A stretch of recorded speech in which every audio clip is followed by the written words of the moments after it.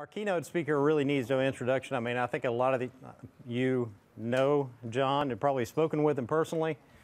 I got to meet him last week, and interestingly enough, he was here in Raleigh speaking at a local DevOps meetup. But he didn't stay over the weekend, so that's all right. But anyway, should really enjoy his talk. So everybody, it's John Willis. Great, thanks. Hey, greetings. Are we live with the, yeah, I can hear the live mic. All right, hey, greetings everybody. Thank you for inviting me here. I am a huge fan of internal DevOps days. It's something that actually started about 3 years ago. First one I ever saw was at ING, the bank in Europe, and I was invited there. And now a lot of enterprises are doing it. I think large commercial deliverers, I don't see a lot of companies doing what you're doing. I mean, I could name a handful of large customers that are doing this. So I totally applaud what you guys are doing here. You guys are guests. So anyway, what I'm going to do is, this is a presentation I gave at Chicago DevOps Days about 3 weeks ago, the keynote there. I thought it was really relevant for, I do a lot of keynotes, a lot of DevOps Days I do the keynotes, and typically they say do a keynote and I just do whatever I want, right? I talk about immutable delivery or some theme-based presentation, but this time they were like, John, I really want you to stick to the theme of a state of union. So I actually had to do a little bit of work. Not that my other presentations aren't work, but it was fun because it actually level set some of the things I really hadn't really thought through. And I thought this would be a really good presentation for you all because you'll see based on my background and all this why my rambling right now might make sense. I actually work for Docker. I'll explain that here in this slide. My Twitter handle is Botchgaloop. It's typically a very difficult one to capture when I'm only going to cover the slide for about 30, 40 seconds. I did actually make an alias, but that never seems to work. If you go there, the point of the whole Twitter thing is that's where I communicate to 90% of the people on the planet that I communicate with. And so if you have any questions or you want to contact me after, I'll be around for a little while. I may actually stay the rest of the day. I love open spaces too. So, but that's the place to get me because that's where I listen. When you put Botchgaloop in a Twitter handle and ask me a question, I'll 98% chance I'm going to answer that question or get you the right place. 35 years in IT, that's not me. I don't have any prizes to give. Anybody want, if you already know the answer, don't shout it out. Who's that picture? All right. Yes, Deming. Yes, it's Deming. I'm a big fan of Deming. Actually, I've changed the icon recently on a dare, but another story for another day. I started my career at Exxon. I'm an IT operations junkie. I love operations. Other than my kids and my wife, that's pretty much all I think about. Maybe sports, college football, but I really love large infrastructure, thinking about how we do this thing. I've been doing it for years. I started out as a mainframe assembler programmer. I actually did Tivoli for about 10 or 15 years. I have scars up and down my legs. I love infrastructure, and today I'm with Docker. I was early in at Chef. I was like the 9th person in at Ops Code Chef. I thought what they were doing and Adam Jacob was just everything that had been pre-written for me to do. Actually, now I think that's Docker, but I had a company that I was a principal with called Stratius. It was a multi-cloud management solution. We sold that to Dell. And then about 7 months ago, I did a startup that didn't last too long. We got acquired by Docker. It was SDN and Docker, more specifically Open vSwitch. So we can talk more about that later if you want. I was the only American at the original DevOps Days in Ghent, which was 6 years ago. I brought the first DevOps Days to the US. And I'm not bragging. I want to give you some context of why the next couple of slides will hopefully make sense. So I've been heavily involved in this thing called DevOps, because that, to me, again, was another one of these, this is where I was supposed to be for the last 30 years. And I do a DevOps Cafe, iTunes. We interview some amazing people on that podcast. I mean, some of the people I'm going to talk about in this presentation, there are people that blow your mind. I mean, Sidney Decker, if you've ever heard of him, or Adrian Krakoff, who, I can just go down the list of these people that we've gotten on our show that are just, in fact, we had Mary and Tom Poppendick on, if you know who those people are, right? We had them on our show. We got, yeah, so it really, I mean, we don't sell anything. We don't make any money off it. It's a labor of love. So the agenda this morning, so I thought about like, okay, if I have to go ahead and do a State of the Union, what are the important things? And so, so I think taxonomies have been interesting, and I'll talk about something called CAMS, and more recently something called ICE. There's a DevOps survey. I work very closely with Gene Kim. He's a good friend of mine. I'm a co-organizer for the DevOps Enterprise Summit. I actually worked pretty hard on the Phoenix Project book we'll talk about a little bit. I'm not an author, but some of the principles in it were derived by me and another gentleman named Patrick Dubois. But I've been involved in the DevOps survey to a certain extent too. In fact, all the network questions on this year's were mine. So if any of you took the survey, the 2015 survey, I contributed all the network. They didn't accept a whole lot, but we'll talk about that. And then we'll talk about DevOps in the enterprise, what's going on. It's pretty interesting. And then I just joke, oh yeah, technology if we have time, right? This is not a technology presentation. I told you that I was at Ghent. I was the only American at Ghent. There was 40 people at the DevOps days in Ghent. Patrick Dubois is the person we consider the godfather of DevOps. We decided to try to run a first US-based one in Silicon Valley, at LinkedIn actually, piggybacking the Velocity, the O'Reilly Velocity Conference. We had 300 people in that first one. This was 2010. It was that 40-person one was insane. Multiply that by 10, because you had 300 people that were just, the excitement that you all like probably experience right now if this is your first DevOps days, and when you get through the open spaces, imagine that as like nobody's seen this before. Nobody in the room has ever experienced this, right? It was that kind of experience.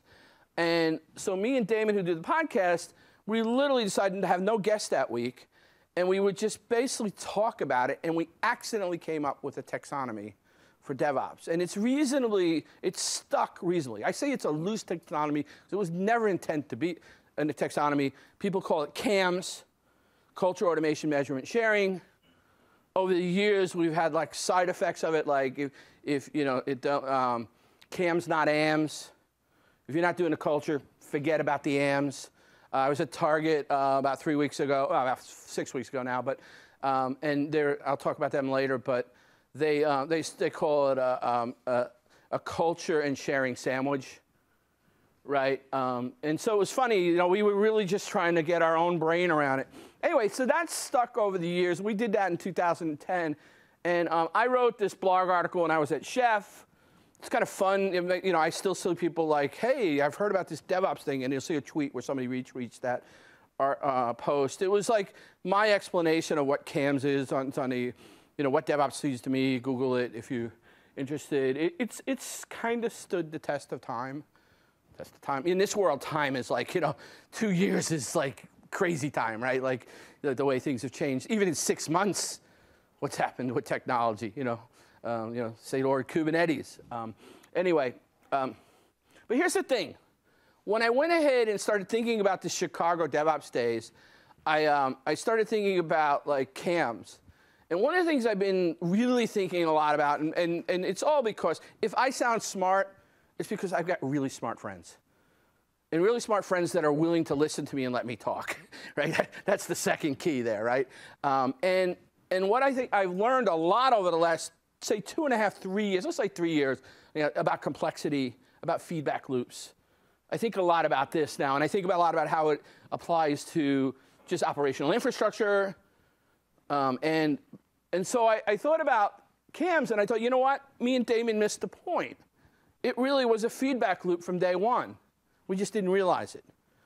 That the culture, and here's the other thing, right? We talk about continuous delivery, continuous improvement, and those are really awesome things. And I thought about, well, actually, culture is continuous improvement, right? Which is something we think a lot about in DevOps. Culture feeds our automation. The way, you know, if you've ever heard, Conway's Law, right? That applies to everything we do, right? And how our culture is how we deliver automation. And automation is a broad stroke term these days. What's service delivery? It's code, it's infrastructure, it's this, it's that. It's containers, it's virtualization, it's ACI, whatever, right? It's a lot of stuff, right? So your culture feeds that, whether you like it or not. And then measurement, this is pure Deming, but what I've learned really is it's all about measuring and looking at results and making decisions about the results. Deming called it PDSA. It's, in 7th grade, we learned it in science called scientific method. Right, so our measurement basically comes, and our sharing is basically output of those experiments. And that feeds right back into culture, which becomes, in general, a cybernetic feedback loop. So that's been our CAMS. Jez Humble, who wrote continuous delivery book, called it CLAMS for a while, adding lean into the, or CALMS, whichever way you want to mix the characters. I took it back out. For a while, I used it, but I thought lean is really just an umbrella to all of this. So I didn't think it fit in the acronym, actually. But my good friend Dave Zwiebrack basically wrote this blog article a while back. A while back, like a year and a half, 2 years ago. I don't have my speaker notes, so I can't bet at dates. So I now have to guess on the dates. But it's no more. It's less than 2. It's probably a year. He had this blog article on OIRE called ICE, and DevOps is really ICE. And, keep it cool at ICE, right? But, and this is another kind of aha, hey, John, you got to write a State of Union. What do you think about? And then, actually, I sent out to about 40 people. I said, hey, I'm going to do the State of Union. Can you give me 3 top things DevOps? And about 15 people replied, and Dave was one, and he reminded me of this blog post, and I'm like, yes. And so I like this acronym as a sideline to CAMS in that we think about DevOps now in terms of inclusivity, complexity, and empathy. And so do not make fun of that slide. Nobody? Good. I'm learning R right now. And that's my attempt, my first complicated graph where I had to normalize data from both sides. Anyway, so I will not accept anybody making fun of that slide. But so when we think about inclusion, so the ICE, the I, and there's a couple of things I wanted to point out. One is, if you look at, in 2009 there was 1 DevOps Days, and in 2010 there were like 2, and then it really, you notice it goes up. This year, external, not internal, there's 25 DevOps Days, right? So it's all around the world. You can't get past a month where there's not a DevOps Days going on. A lot of people involved now. In fact, what's interesting is at early days of DevOps Days, like 2011, even going into 2012, if you ask the audience how many people is their first DevOps Days, you'd get less than a third. Now, if you guys in Chicago, and it's consistent now, 80% of the people say it's their first time DevOps. Like, we are bringing in a lot more people to this discussion, right? And then on the right-hand side, the DevOps survey, which I'm going to cover a little later, which has been a joint thing from Puppet Labs and the Gene's IT Revolution, which I'm part of. Basically, in 2013, there was just a really small number. I think it was 700 or 800. But in 2014, I thought it was the first. It's actually the 4th year. 2014, I thought it was the real numbers because they got about 10,000 respondents. And then this year, we had 20,000 respondents, right? So we're getting some really good data. Again, it's all about inclusion.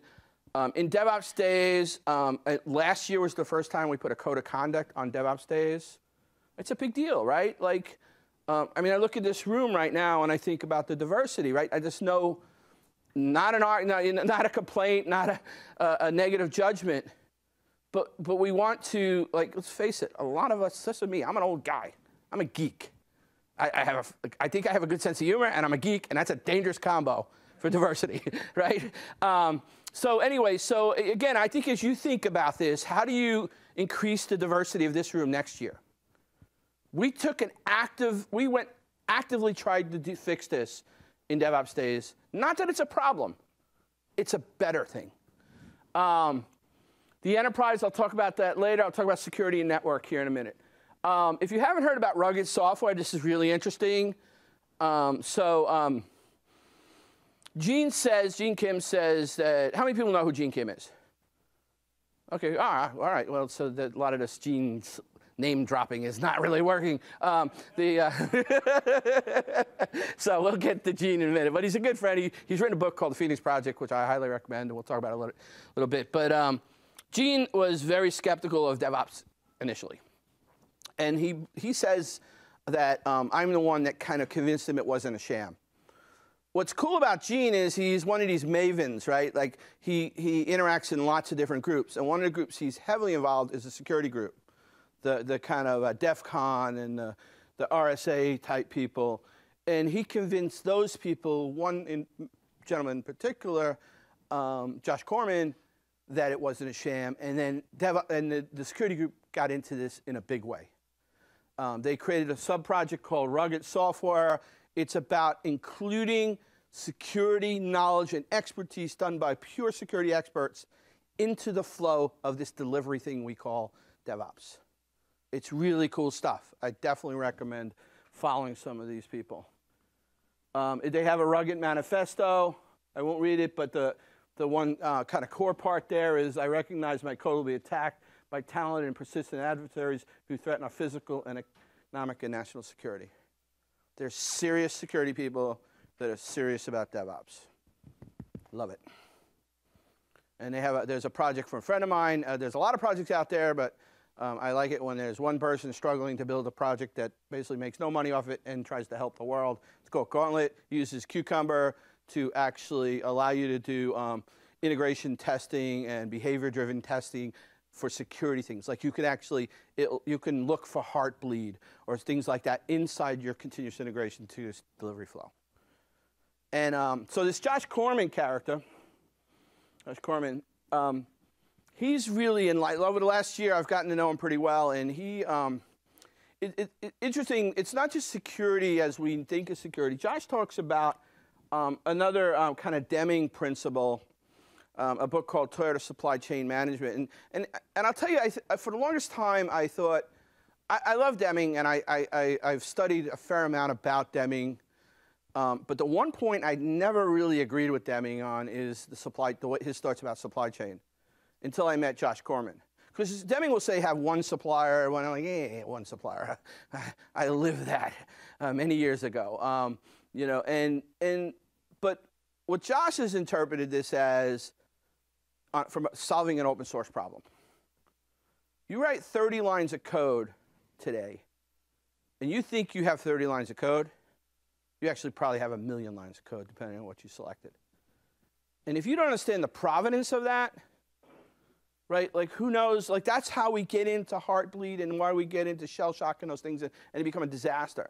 And I think a lot about this because I love immutable delivery and I like Docker, and I'll talk a little bit about that later. It's even worse when you're handing around these black box artifacts that are binaries across the whole process. So he talks a lot about from this, how do you build a bill of material? How do you think about suppliers? And so I think Google is a good model for this, right? Like if you're going to use an open source logging framework, pick one. If you're going to never have more variants than maybe 2 releases, right? If you're going to build immutable infrastructure, if that doesn't make sense, I'll explain it later, then go ahead and think about provenance. And I saw this thing yesterday. I was at an IBM thing yesterday. They have this Bluemix thing, which, interesting. They actually, during the continuous integration flow, this is not hard to do, and it's already open source. They actually will go ahead and run against, among other things, but run against the NIST vulnerability database during your integration process to see if there are known any CVEs as part of that process. That's what Josh is talking about, right? Josh works at Sonatype. The story that he built is around Toyota versus the Vault. Not as interesting as one more meta point, though. Josh turned me on to this. The Verizon every year does a vulnerability report. And in 2014, 97% of all compromises were due to 10 CVEs.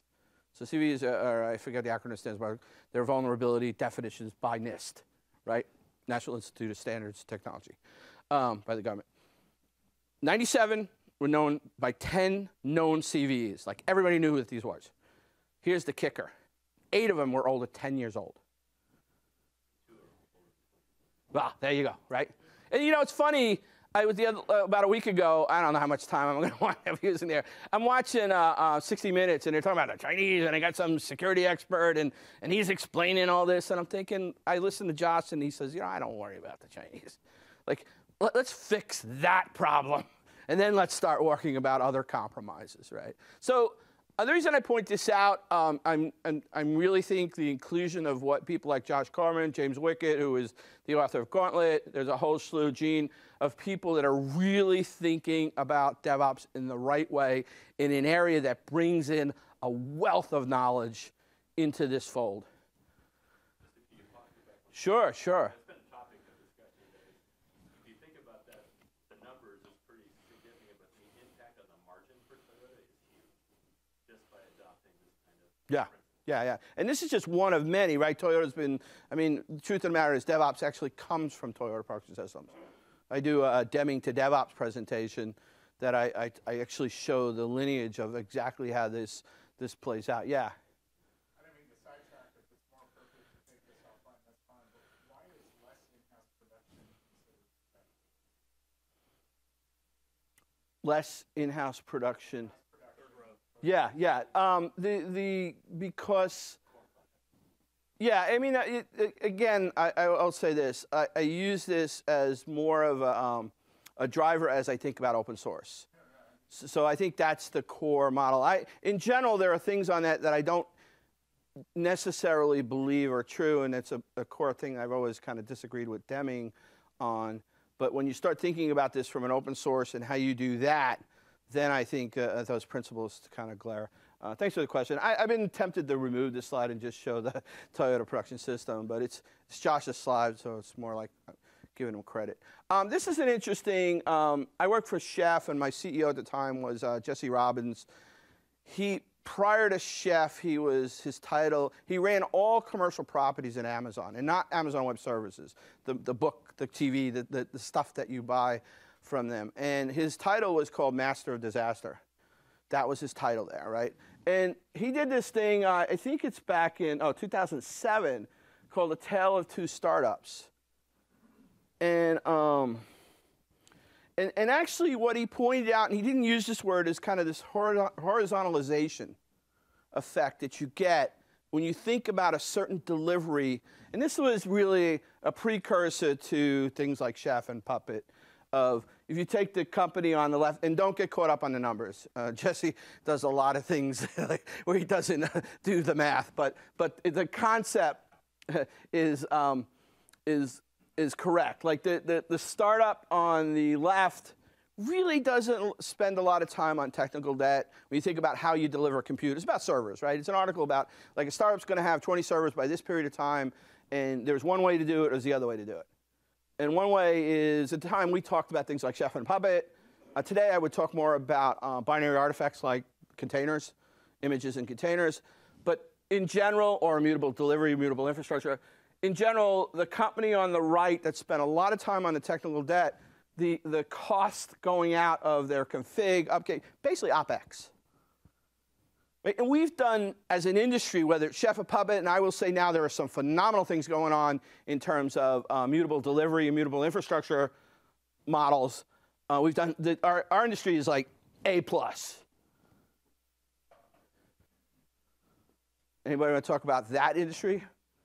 The network. So one of my business partners, you know, this is the story. As compute and storage basically go horizontal and even dip on, and I'm not talking about cost of like servers and cost of, I'm talking about cost of OpEx and all the other stuff. You know, it drives me nuts. I saw a whole bunch of presentations yesterday about OpenStack. These days, I'm not a big fan, but that's another debate.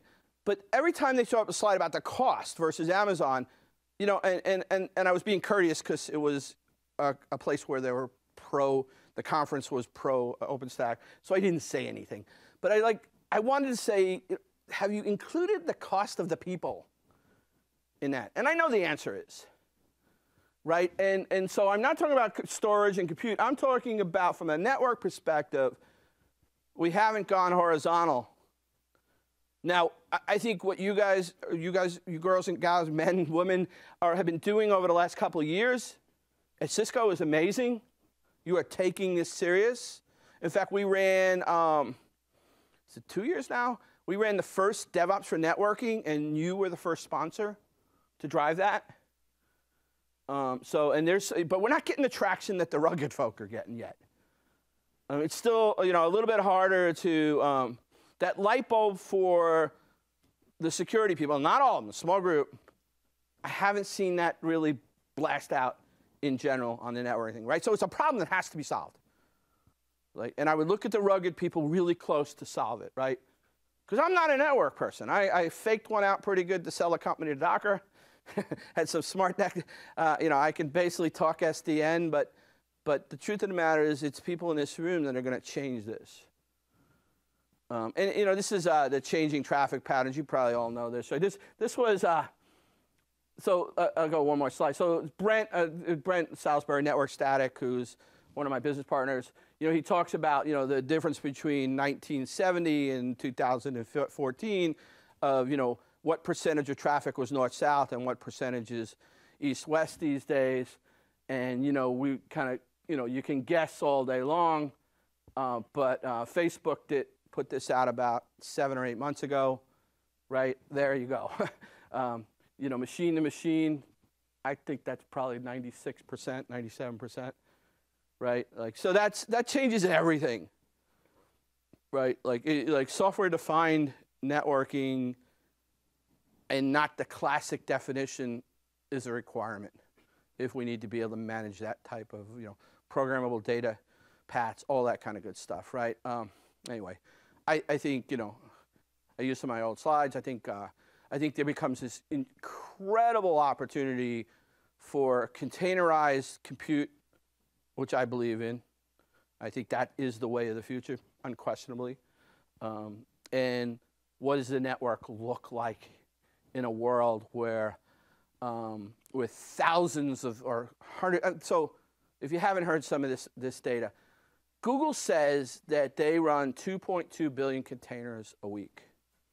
And you say, well, what? Yeah, new. Basically, they're firing up, right? The TTL on these things is completely changed. And that's another network problem, right? It's like one thing to say I'm going to have this many. Like, that's kind of a horizontal problem. And then, oh, by the way, they're probably all going to last for like 4 seconds. And the breakup and it changes everything on how you do networking, breakdown, and setup, right? But here's the thing. You say, well, that's Google, John. Well, I ran into the Yelp people about 4 months ago at a container camp. They say they do 15 containers a second, right? So it's not just a Google Unicorn Plus story. Adrian has some data, Adrian Krakow, in some of his presentations, but I don't like the data, no disrespect. I'm a huge fan of Adrian Krakow. I think in the Google world, it's very small, but they don't deliver that money. Yelp, they would say it's probably a couple of minutes. Again, the changing dynamics of, I think some of the numbers that you see, anybody who's publicly presented that, are using skewed number from development environments. So I'm always suspect when I see, I'm okay with, expressing numbers about how many. I'm a little cloudy, if you will, on the TTL.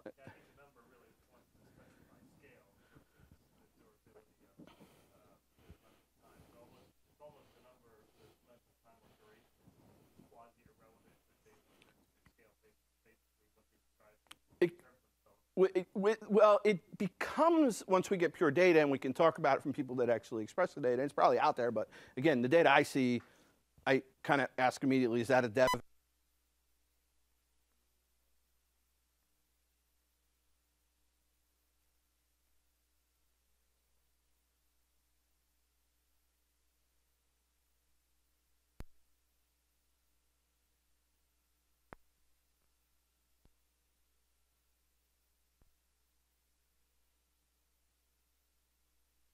Speaking to Cisco. Your thing is the 24-hour clock. All right, what do we do, boys? Sure. Ah. Wow, these guys are good. Ha ha. Well, no, I can put that one on the record. You know, mileage varies because the size of container, because there's 2 points here. This is my yesterday's presentation, but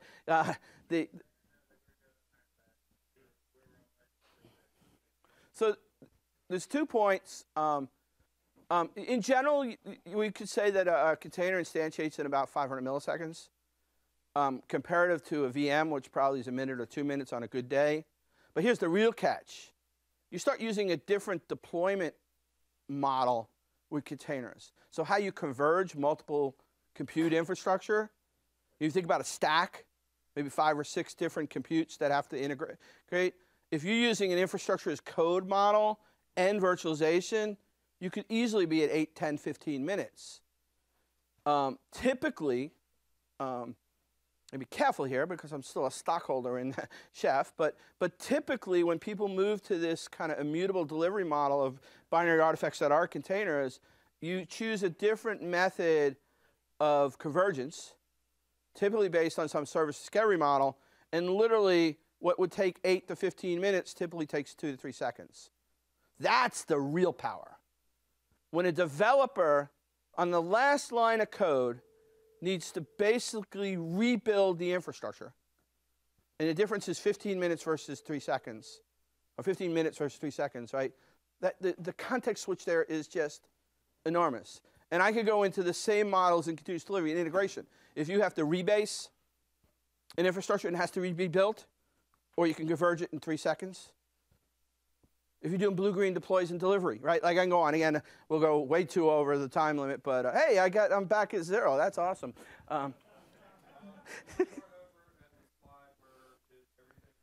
Okay. I was at a presentation yesterday. I had 25 minutes to do a deck that was 50 minutes. And I was like, all right, I'll play this silly game. And then the speaker before me went over 5 minutes. And they tried to take my 5 minutes. And so he threw up the little 2-minute sign. I'm like, no way.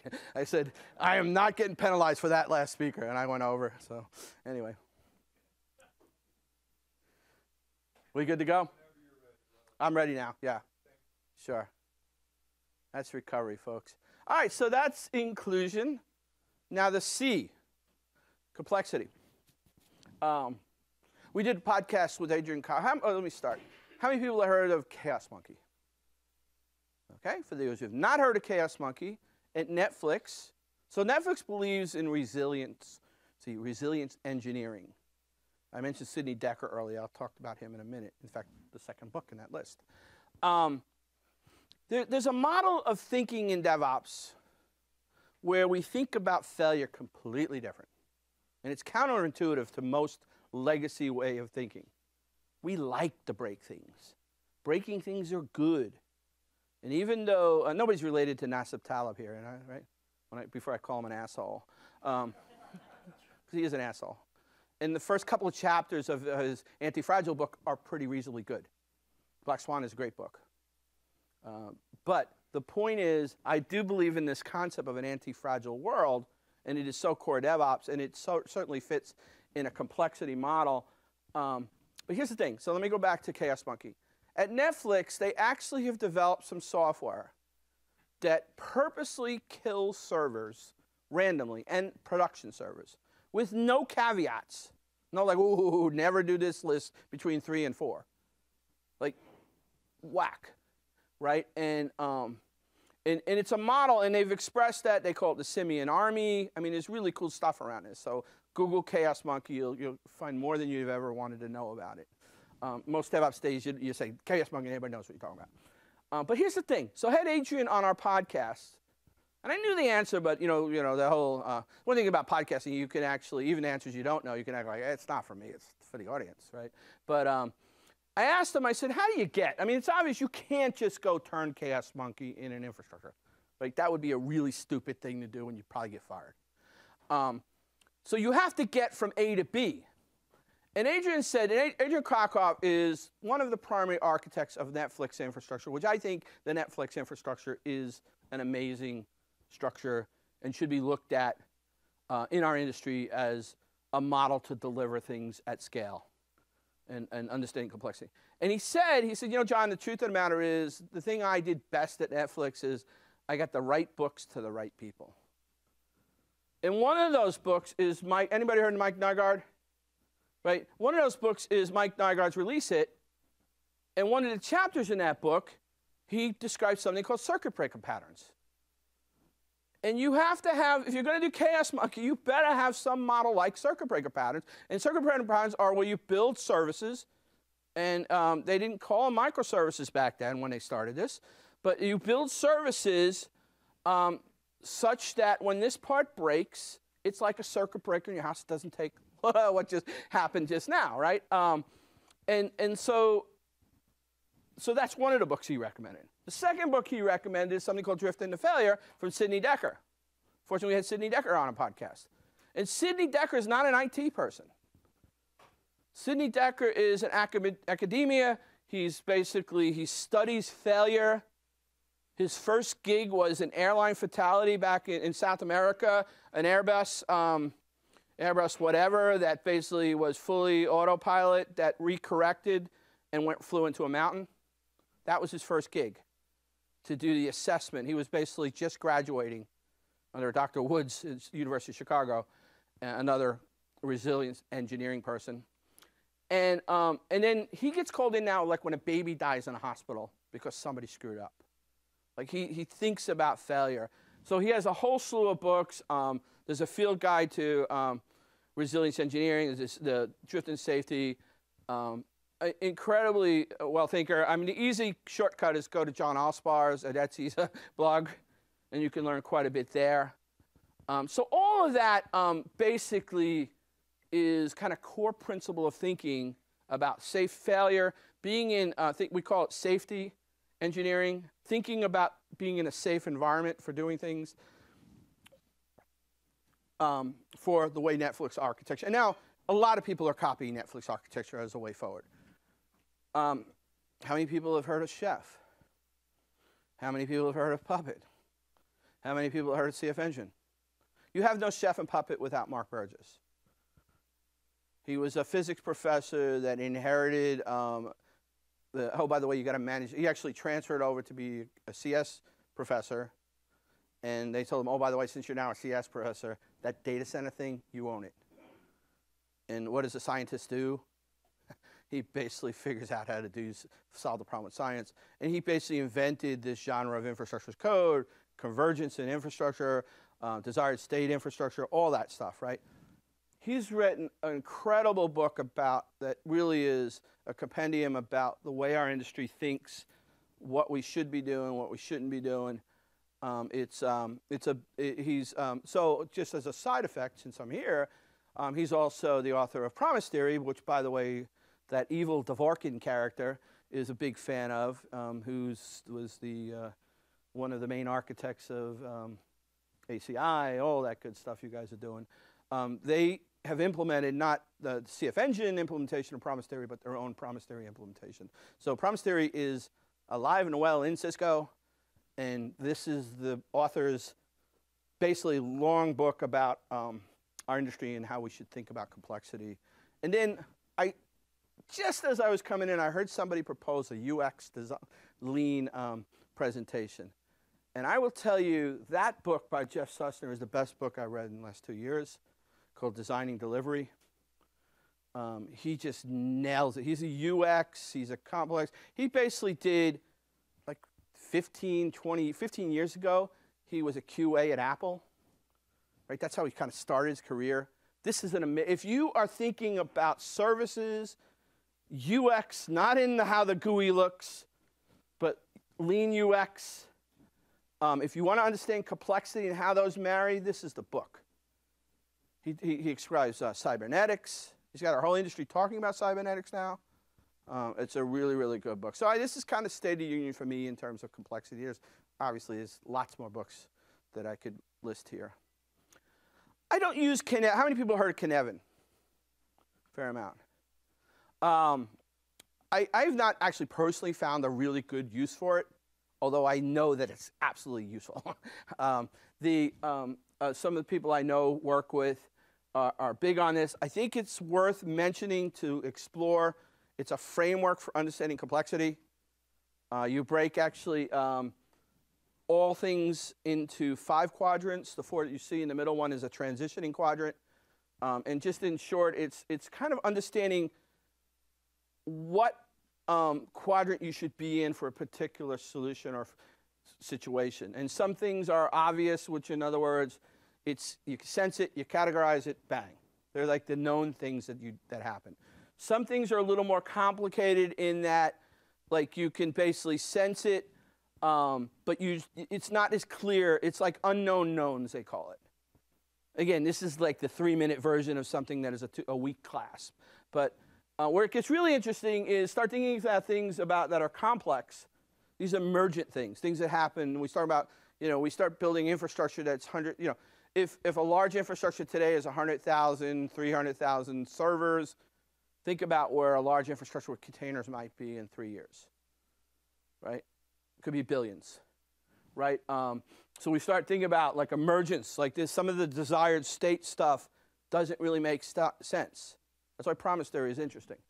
And then we get to chaotic, which is basically unknown knowns, and that's ultimately you fix it first, then you try to figure out what happened. There are certain things you can't step back. And I tried to explain this to my son, and I was like, a baby's about to touch a stove, which is a horrible way to describe something, but like you don't like, oh, let's see, let me look at the historical record on this, right? Like, get away from there, right? So in general, when we're talking about complexity, I think, and actually interesting enough is what I didn't do. What happened here? Hold on. Oh, it's too far back. But Dave Zwieback actually teaches, he has you want to bring another person in next time, bring Dave Zwieback in. He does these one-day blameless postmortem workshops. And he includes Knevin in that process. And then finally, empathy. So Jeff Sussna, who wrote that book, I said that was an excellent book. 2014, he wrote this Empathy, the Essence of DevOps. And he said basically DevOps is empathy. And at first I'm like, yeah, really? But yeah, I mean, he's right. And it really is stuck, right? And when we think about, I've been working for 3 years with Gene and a couple other people on this DevOps cookbook. And, it's taken a long time to finish it. But like in that book, I've read a whole chapter on a thing called embedded engineers. How do you get people, John, how do I do this? Like, well, an early hack is try to get embedded engineers, typically a classic example is you take an ops person and put them in dev. There's all variants of this, but that was some of the original models that people used. Blameless postmortems, right? Hopefully you're covering some of these topics in the open spaces, right? Thinking about, it all goes back to safety, right? Being in feeling safe about what you do. We don't get into a postmortem and start talking about who's not here. Oh, Bob's not here. It was Bob's fault. Okay, check mark, done. Right? Hey, like that's not what it's all about. There's a guy named Jody Moki, he used to work at Shop, he was CIO. He'd say, we get in the boardroom, John, he says, the problem is the enemy. Right? A safety culture, right? I mean, Sidney Decker's written a couple of books on this. I did my other slide deck that I gave yesterday. I show a picture of that Gene sent me a while back. Is a woman on the line at Toyota, and this andon cord. And so in Toyota line, anybody could pull this thing called the andon cord, and it would actually stop production. And there's two interesting things about that. One is if you pull, in general, although some of these companies have kind of got off the wagon, but in general, the model was, and think about this as a way to run your business, that if you pull that cord and you stop the line, which is a big deal, and even if you thought it was a crack and it was really a fly, you got congratulated for doing it. Like you didn't get yelled at. Right? And you knew the flow was actually going to it was going to get fixed. You weren't going to if I pull this cord, it stops. I'm going to have to wait here 20 minutes. I mean, there was a whole model of safety culture and inclusion and the way people thought, right? So all that are some of the things. So I like the ICE. I think it's a good way of thinking about DevOps. And though I don't see it really as a feedback loop, I would say empathy is, and this is explained well in Dave Zwiebach's article, empathy is kind of a parent of both inclusion and complexity. In the, there's this thing called the Westrom model, and this is where I need my speaker notes, but no big deal. I think it's Rob Westrom. What? Rod Westrom, thank you. Yeah, who said that? Oh, he's reading my notes. Huh? I thought there was somebody in the audience. Hey. It's in the DevOps survey. So if you see the DevOps survey, we have this chart, kind of not, a little bit reworded, but this Western model talks about pathological, bureaucratic, and generative cultures. And if you read them, you can get the whole, information is hidden for a pathological, messages are shot, responsibility is shirked, bridging is discouraged, failure is covered up, and bureaucratic, it's information may be ignored, messages are, responsibilities. And then if we look at generative, right, information is actively sought, messages are trained, responsibilities are shared, bridging is rewarded, failure causes inquiry, not blame. How many people have read Eric Ries's Lean Startup book? Yeah, it's another good book. In fact, most universities now, this is the model they're teaching young kids to think about entrepreneurialism. And in there, he describes the whole chapter on the 5 whys. And there's a great story on the 5 whys there where he says, the 5 whys is you ask some, 5 is just a placeholder number. But I think in the example that he used, he says that, system went down. Okay, why? Well, it was some bad code that looped. Okay, why? Well, it was some programmer named Bob. Okay, why Bob? Well, he basically didn't follow the standard guidelines for putting code in production.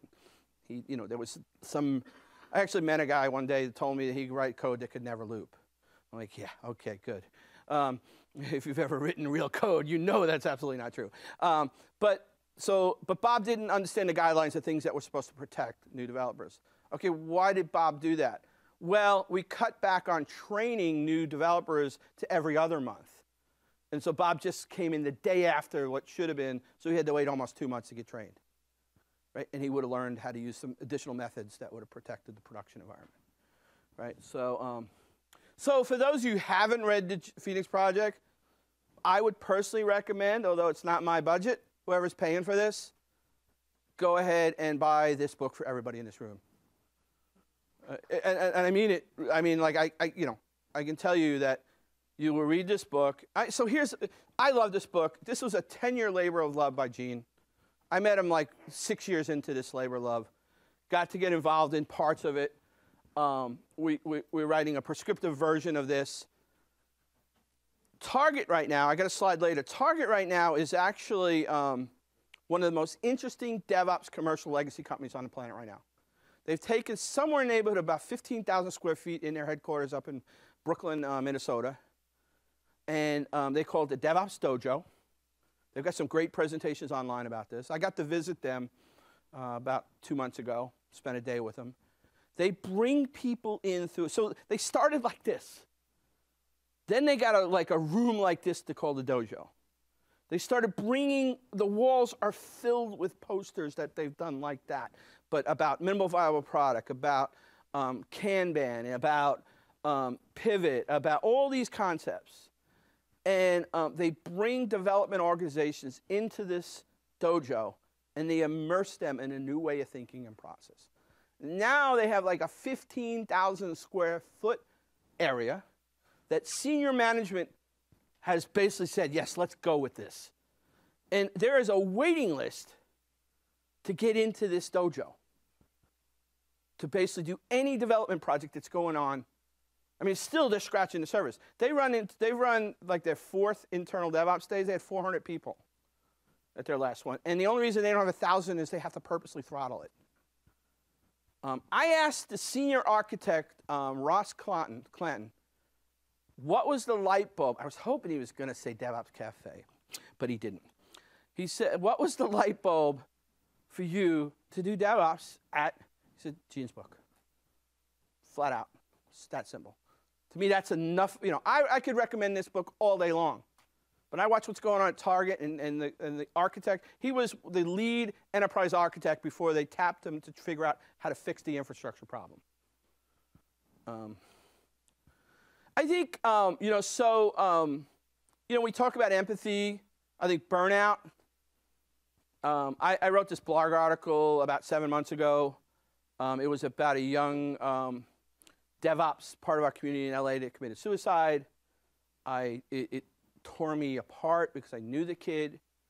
I was caught off guard about it. I wrote this blog article. It's just, I've got to get this off my chest. Gene was nice enough to let me put it on the IT Revolution blog, where I sometimes blog other things. And the reaction was insane. I got like 100 emails within 2 days. Industry leaders, young kids, giving me their 4-page like struggles that they've had. And we need to think about this. I've done a fair amount of presentations on this. Velocity now has burnout panels. Interop even had a burnout panel. You know, I love that our industry is taking this serious, because this is a tough industry. You know, they think, actually Josh Corman did, they did an ITsec burnout survey about 2 years ago. They only got 800 people to respond, but they found out some phenomenal things about, you know, IT security people and burnout. And the reason they did it, Ross said they were tired of watching their brethren and sister die. You know, we're going to try to do one for just DevOps in general, see if we can get the same type of numbers that they're getting for the other survey, like 20,000 people. Because the thing that you find out that when there's an MBI, it's called a Mouse Burnout Index. The burnout index of ITsec people were basically comparable to police officers, all the highest stress level industries. And nobody even knows that. Like, oh, isn't that the IT person down the street? What do they got to worry about? They make a ton of money. Anyway. All right, so the DevOps survey in 2014, I said that was the first one that we had 10,000 people that responded to it. It was good because it was stuff that we knew, we just didn't have data. We could shout and scream to the highest mountain, people say, yes, so you say. And for the first time, we actually had data to show, no, wait a minute, and you could say, well, it's an echo chamber, it's 10,000 people. The way you took the surveys, you had to come into the Puppet Labs website, right? Like, okay, I'll buy all that. But it was data, and it proved out some of the things that we knew. You know, that job satisfaction is a key indicator to organizational performance. IT performance is a competitive advantage. I've been saying this forever. I'm not the only one saying it, but it was back to Jesse's, tale to startups. Organizational culture is one of the strongest predictors of IT performance. Right from the chief characteristics found in high performance: high trust organizations, cross-functional collaboration, shared responsibilities, and learning organizations. Those are the things that came out loud and clear. It's in the 2014 survey. You can download it. You have to register. But so in 2000, a couple other things we found out in the 2014 before I get to that circle. So there are some things about DevOps that would say that there are these counterintuitive things that you got to get over. You try to sell DevOps, right? You get it. You get a light bulb, and then you try to sell it to somebody who has no clue, and they're like, wait a minute. I'm going to put work in process on my people who are working 80-hour weeks. You don't like that idea. By the way, I'm going to ask you not to do these 6-month waterfall things. And I want you to just continuously, every time somebody makes a line of code to change, push it into production. Whoa. What is this guy doing? Right? But there's a ton of data out there and great stories about it works. Jim Benson's Personal Kanban is a great book to explain that whole work in process and adding Slack, which is a direct derivative of Elliot Goldratt's theory of constraints. By the way, Kanban for software was coined or implemented first by a person named David J. Anderson. And David J. Anderson was reading The Goal by Elliot Goldratt on a plane ride, trying to figure out how to do. And he knew Lean, he knew the Toyota Production System, Kanban for manufacturing systems, put the two together, invented Kanban for software. So that whole model of work in process. But the other one is this continuously deliver. Like people say, oh, 10 deploys a day, 100 deploys a day. That ain't gonna work here. What we found in the survey is that, as Gene says, people that are, what does he call it? not productive, but there are people that are, let's say productive and non-productive, but they're, darn it, I was going to think of the word he uses. But the point is, there are certain high performance versus low performance. So, and again, there's some bias here, right? Like, I'm not trying to say this is 100% statistically accurate, but he would say that what we found out in that 2014 survey, that people who were high performers, who deployed 30x more times than the low performers, or found out, and their deployment lead time was 200x. That means how quick can you get from a whiteboard to making money? Their mean time to recover, which is another thing we love to talk about in DevOps, was 40x times the low performers. So people who produce software 30x more were basically 48x better at recovery, and 3 times more better at their overall success for delivering. Right? Which just blows everything away about the argument of, whoa, John, we did that. In 2015, they're off the chart.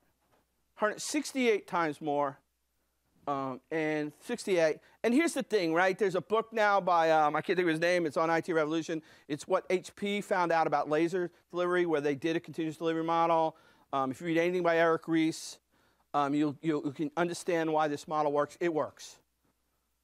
There's enough data now to prove that this is a working model. You are better at delivering. You will fix bugs faster by continually iterating than you will waiting 6 months to deliver a monstrous infrastructure that you spend the next 3 months trying to debug. There's some more data in the DevOps survey. It just talks about all the kind of how to generate a culture. I definitely recommend reading this whole survey. Actually, 274. And finally, ending up here, I know I'm probably gone quite long, but we're ending up. I think the DevOps in the enterprise is really interesting. Early days of DevOps, 2010, 2011, 2012, is like, I knew this had to be a good thing for the enterprise, but I waited, and I waited, and I waited. And then about a year and a half ago, Ross Clanton and Heather Mickman showed up at this DevOps Minnesota, and they did this presentation. Heather runs development and architecture and APIs. She owns basically Target's APIs.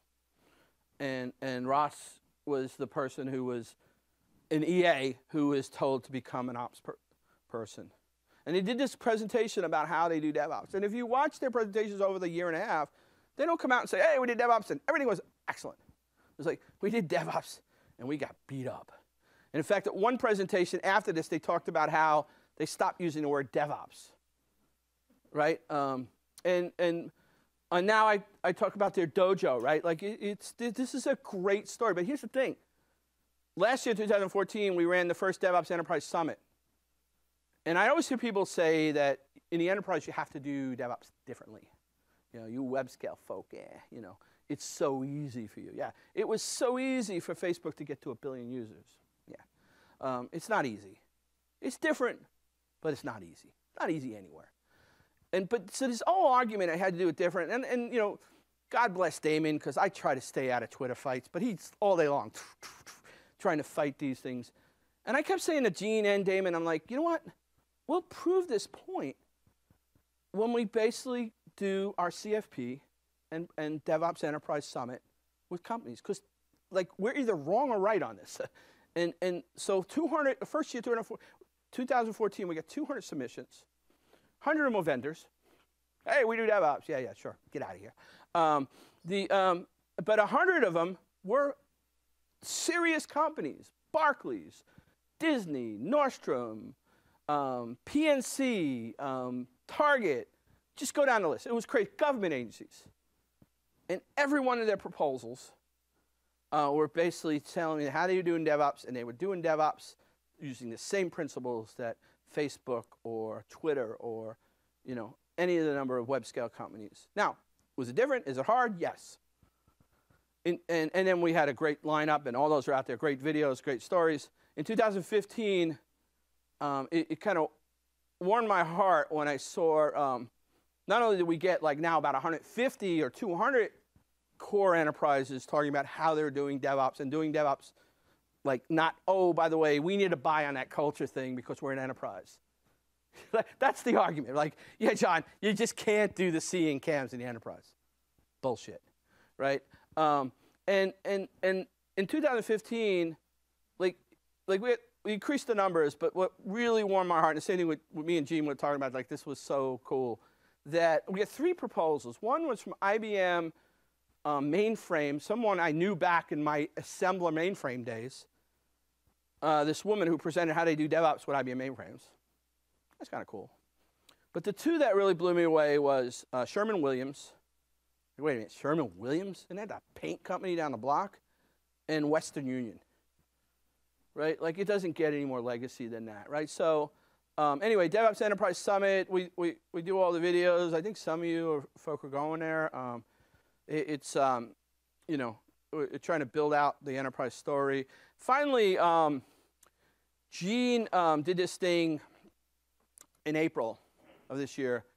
We did this 2-day thing where he invited like 30 or 40 of us up to Portland to do a 2-day workshop. Gene did this in security a couple of times where he took some security people a few years back and he wanted to solve big problems with the right mix of people. So he invited a lot of the speakers, some of the leaders in you know, what Gene saw as the leaders of DevOps. There was about 30 or 40 of us. We broke up into 5 he said, these are the 5 things, and actually it was from a survey from the DevOps Enterprise, like what are the big things? And we culled it down to 5 things. We set up 5 working groups. We spent 2 days, got amazing results. We've been continuing to do bi-weekly updates. At the DevOps Enterprise Summit, we're going to publish all this stuff. It's all going to be open. The only reason it's not open right now, it's a work in progress. This is some really, really, really good data that, like, basically in October is going to be, there'll be videos on each one of the group leaders are going to present the findings that we had. And if you look at the areas that we're covering, and it's a group, it's a mix of web scale people and it's a mix of enterprise people. You know, the woman who runs Nordstrom's infrastructure, Ross Clanton, Heather, one of the guys who runs Disney's infrastructure, Jason Cox. So, when I sent out that, hey, anybody want to give me the top 3 things? Cameron Haight at Gartner. Most of my career, I'm not a fan of Gartner, but Cameron was at the original 2010 DevOps days from Gartner, right? Like he was there before Forrester and all the other ones were there.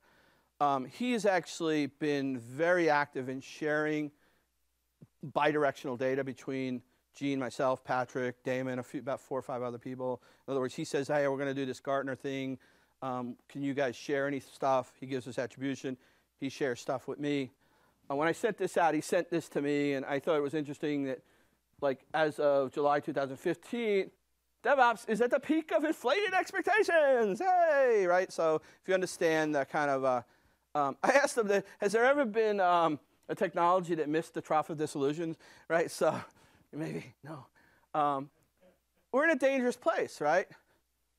Like, you know, there's a lot of vendors that are basically trying to really swim in on this DevOps thing. Again, I think you guys are doing a great job, honestly. And not just because I'm here and like, oh, I mean, the truth of the matter is, I know that what you've been working on this from a grassroots perspective for a couple years now, right? You're trying to solve it the right way. But not all vendors are doing that. C8. Wait. What'd you say? No, you can't say. I should have caught it quicker. Anyway, I probably could guess. Yeah. Oh, and then I said, oh, yeah, technology.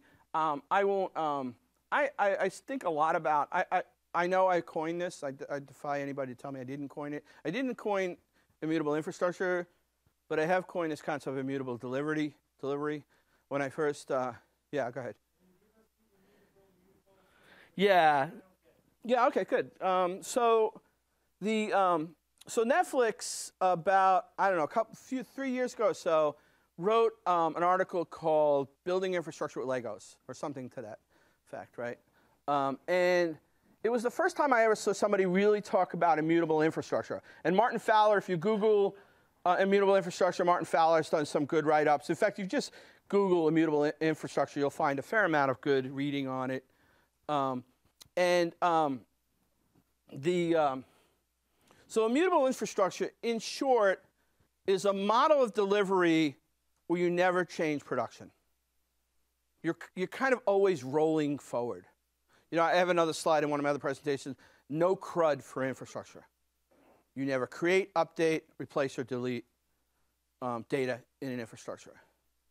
And Netflix model was the classic, they used Amazon AMIs, the Amazon indexes, or not images, indexes, images.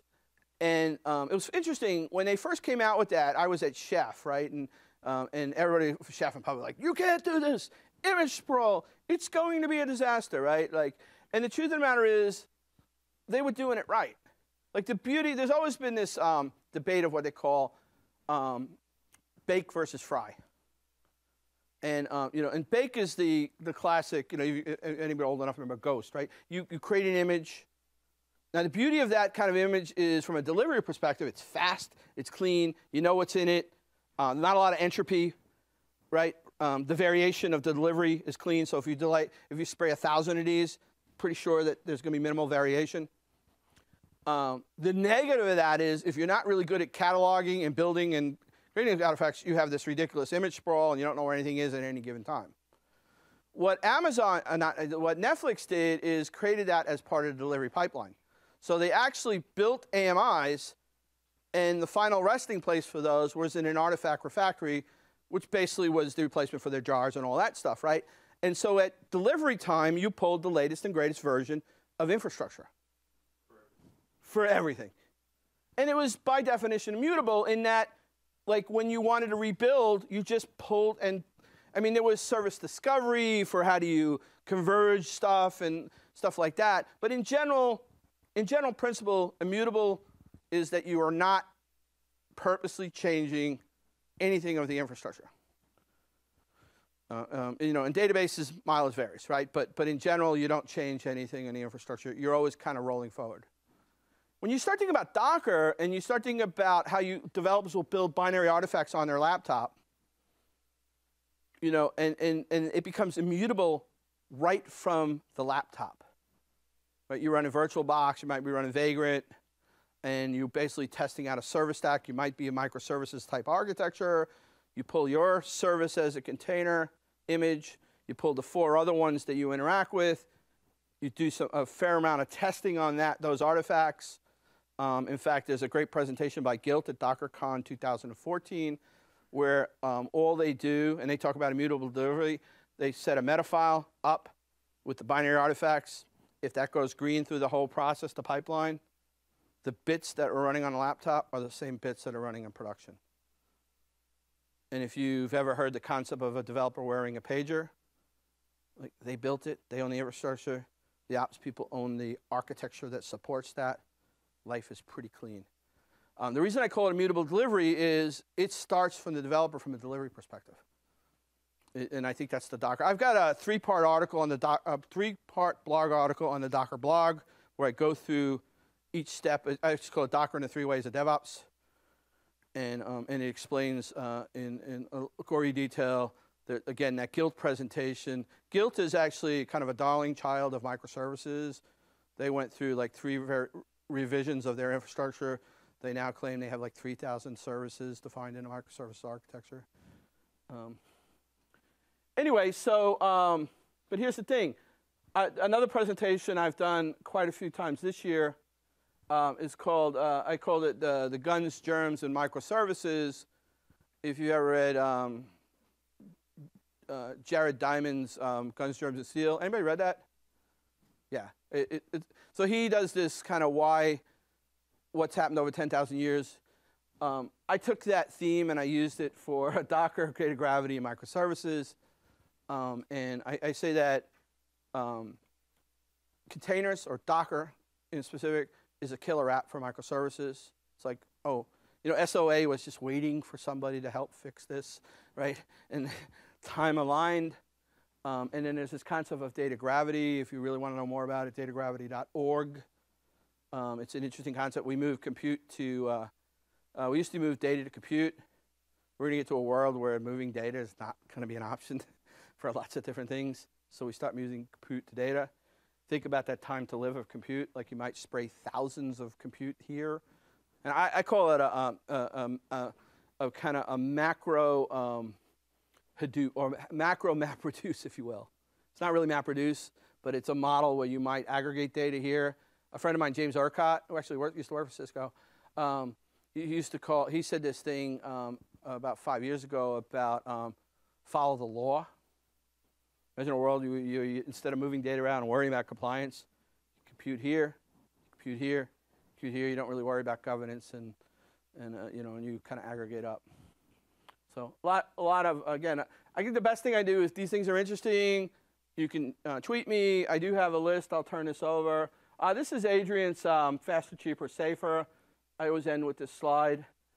If you liked anything I talked about, certainly about safety culture or infrastructure, I would definitely recommend trying to seek out anything that Adrian has presented over the last couple of years. He's pretty amazing.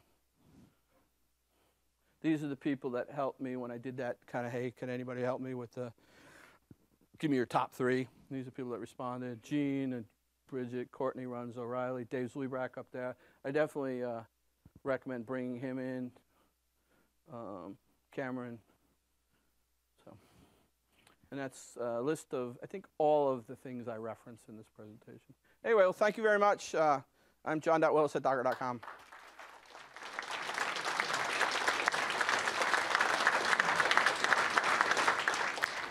Thanks a lot. So I want to give people a little time for questions, maybe field maybe 3 or 4 questions before we break for lunch.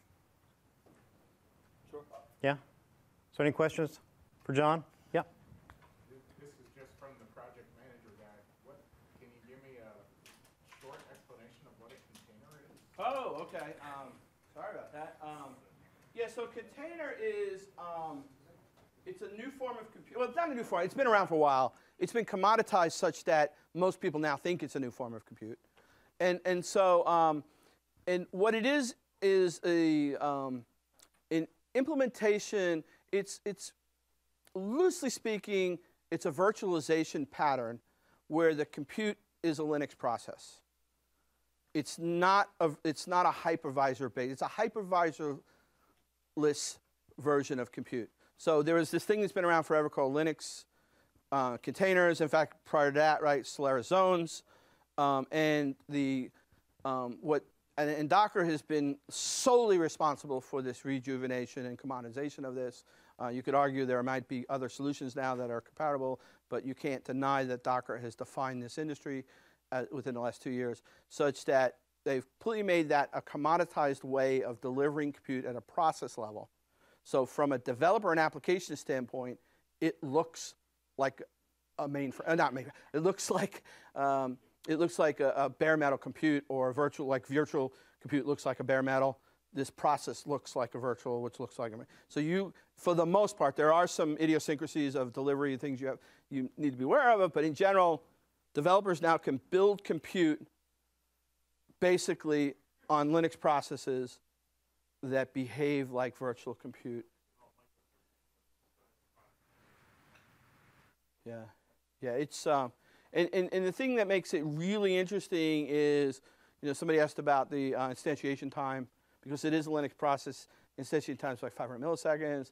Docker has added a little other secret source like copy on write file systems so you have this now artifact that you can deliver binary images that have everything in it. The middleware, the OS, and the application. The application developer can do that at their laptop and deliver that thing. I would say that this is actually 3 slides on another presentation. That's why I'm going on, because there might be other people in the room. I would say Java lied. Java said build once, run anywhere. But the truth of the matter is, depending on the JRE, depending on the operating system framework, depending on what your OpEx availability is, right? Like, this Docker promise is not a lie. You literally can build a binary artifact on your laptop running something like VirtualBox, and you can deliver that to bare metal, GCE, Amazon, Azure, you name it, and it will run bit for bit the same. Not you. He's a troublemaker. Can you comment on how this revolution affects us as individuals with our personal productivity software? You know, we're either running Mac or Windows, and we have different windows. But I know a few of the guys who are way into Docker and been there for years. I watched one guy, he was making a point of running up his Excel in one Docker container. He was running up other stuff in another Docker container. So I'm asking, on the level of personal productivity, do you see this revolution coming into our own personal lives? Yeah, it's funny you should ask. So in my Docker and the 3 Ways of DevOps, right, I have the final slide, I talk about 2 stories. And one is worth mentioning, since you asked. Capital One has built this thing called the Analytics Garage, all based on Docker. And it's DockerCon 2015, Capital One. You'll see the video. It's amazing. They created this thing called the Container as a Service. So this is kind of what a lot of people are building now. It's like, think about a marketplace of containers, right? Container as a service. But here's the thing. Capital One actually does a lot of data science. In fact, I don't know which banks are winning or losing. I just go by anecdotal data. But I do know that one of the places that Capital One has been very successful is broad stroke lending. And the reason is they've used data science. Because entrepreneurs like me, I don't have the greatest FICO score. There have been times in my life where I didn't get paid for 3 or 4 months, all right? And like that refrigerator company that complains dings me for 10 years, right? So the point is, a lot of people who lend money go exclusively on FICO score. Capital One made this conscious decision a while back to say, you know what? That's kind of silly. There's a lot of data out there. And I could figure out, like, I've had 2 successful exits in the last 3 years. I'm not bragging, but I'm doing all right. Like, I'm a good bet on lending right now, right? Like, Capital One can figure that out. And they do it through data science. Well, here's the problem with data science in a large enterprise, or just anywhere. But say you got 100 data scientists in your company. You got some data, and the amount of tools that you could possibly use, and if you talk to, I'm trying to become, if I have another career, I've got 4 now. This will be my 5th. My next career might be in data science if I live long enough. I've been talking to a lot of data scientists, and one thing you'll hear over and over, the hardest part is not the tools. It's how to munge the data, how to get into the mind of the data, how to use the data in a way. And the thing that they found was, and this is just common knowledge, that data and tools are not obvious. And so the classic non-garage analytic garage model was, literally, if you had data, you would say, well, I think if I use Hadoop, Spark, and this type of file system, it might work. But I wonder what would happen if I use Python R and R Python and this, or whatever foray of like different combinations. And the ability for an enterprise to deliver that kind of infrastructure for a data science to be able to test that data 5 ways, 6 ways, which I would love to do, like, just wasn't feasible. You picked one. So Analytics Garage, the data scientists now can run through 5 or 6 different variants. They built container-based, about 10 or 15 of the different variants that they use. And now a data science can whip through all those with small sets of data to figure out what's the best way to actually figure out data. On a personal level, the reason I'm excited about data science is I've got a 6-year-old and I got a 12-year-old. My 6-year-old is so not like me, reads every night, great study habits. Like we are Georgia Tech bound. But my 12-year-old, problems there. And so I've been trying to hack my 12-year-old for quite a while. Coding, nah, Dad, not interesting. Loves sports. And any given day, he would rattle off the top 10 this, but the 5 that do this, the 8 that don't do that. And I realized there's a great amount of data science in baseball. So I basically had this mission to teach him R. And we've been working on it. In fact, he's done some keynotes on this. Not keynotes, Ignite talks on this. And so accidentally through this process of teaching him R and learning data science, now actually the head fake is I'm now really interested in learning data science, but I decided to put this database there's something called Sabermetrics. Long story short, it's a lot of data about baseball. It's a great way to learn data science, by the way. There's a package out there that has every statistic from every baseball player and team going back to 1871. I figured, you know what, let's just throw this in a Docker container. And then the net result with that is, now it doesn't take 500 milliseconds to instantiate. It takes about 4 seconds. That's okay. I could be anywhere on the planet, and I can basically pull this package down, and I can basically give you incredible amount of insight to anything that's happened in baseball since 2014 is the last year, all the way back to 1871. So yeah, this container thing is, if that's just one glimpse of how it can affect, imagine people who want to do data science on all other sorts of things, or just anything that's good. I lied, there was one more quick one, and I know we should get to lunch, but there was, when I started Soccer Plane, which was this SDN for Liberty, we had a couple of people that were doing networking for Docker, and they were doing it all wrong. they were literally using, you know, I used to joke that some of our competitors were using TCP dump for overlays, right? And, you know, we were using Open vSwitch in the data plane, right? Like so, but once we got acquired Docker, I had to play nice with those people, right? And so one of the ones that came out with this really nice interface, and under normal conditions, I'd be like, you know what? I don't really like those guys. I'm not going to test their new cool, shiny thing, except that I saw it was in a container. And literally in 4 minutes, it was some web interface that actually shows a complete topology of all your containers. I actually had about 30 containers running on 3 systems at the time. So I'm like, you know what? I fired this up, and I had a really good knowledge of where this product sat, and it was enough for me to want to further explore. And because I knew that I could fire it up in a container, and I knew it was going to take a couple of minutes to do that, I had hoped that that was the model. And so I think it changes in every way. I think it will change the way we look at compute. There's things like unikernels. I think we're going to be less, you know, Docker has taken the development and bypassed the infrastructure folk, which is a good thing. Right? I think in general, we're moving to a world where just general consumers will be able to do exotic compute and bypass the infrastructure. All right, thanks a lot, John. I think at this point we need to wrap it up and get to lunch, but everybody.